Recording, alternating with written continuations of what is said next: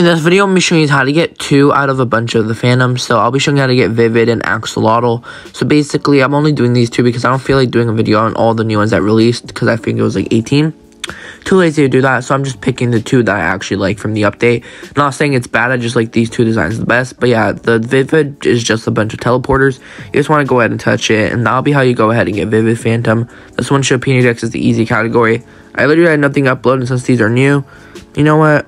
Should have just made a video on the 2, and I decided just to do that since I had no other video ideas. Literally been looking for 2 hours looking for a video, so just decided to do this. Axolotl is really easy. It's just in the area in the lake, and you just want to touch it near the grass, and yeah, or like the, I don't know how to say it, like the, I don't even know, but yeah, once you touch it, you'll get Axolotl, and you can refresh to get both of them in your decks.